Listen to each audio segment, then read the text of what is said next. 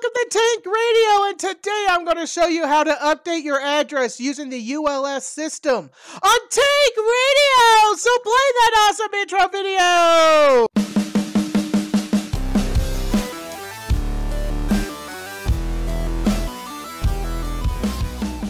The first bit of information you're going to need for an address update or to request a vanity call sign is your FRN number.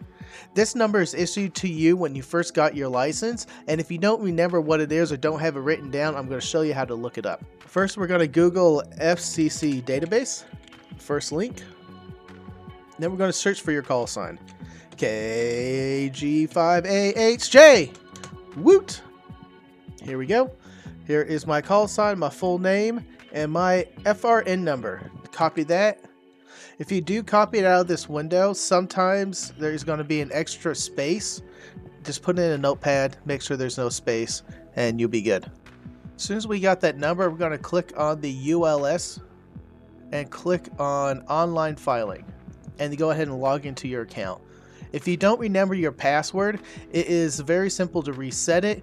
Go ahead and click on this text support and forgot your password. Very easy to do. I did it before this video. It just asks you for your security question. It allows you to submit that via the form.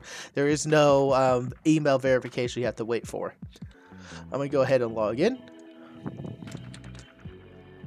Thought I remembered it. And here we're going to do update license to update your address. Select your license and then go to continue. And I'm not exempt for any of the fees. And then here we're going to enter the information what we're going to update, and I'm going to update it to my new PO box I got.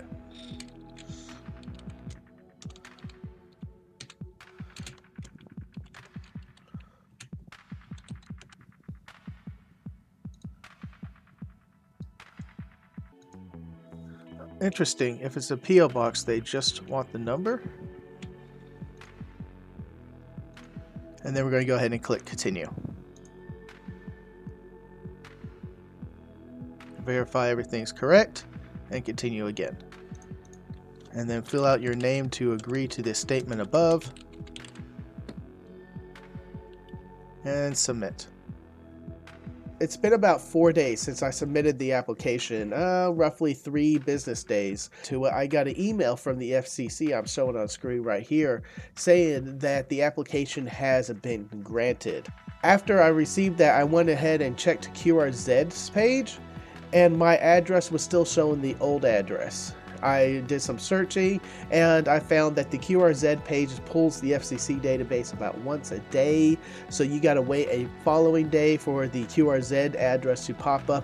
But now I have a PO box instead of my address, and now you can send QSO cards and other things. We'll get to that later, but it's no longer blurred. So I have updated that, and now I'm anonymous-ish. That's it. That's all you have to do to get your PO box or to update your address if you move. This is a very important video to do if you move, because you got to change that within 30 days. And we all know what happens if you don't update that and the FCC mails you and you don't respond.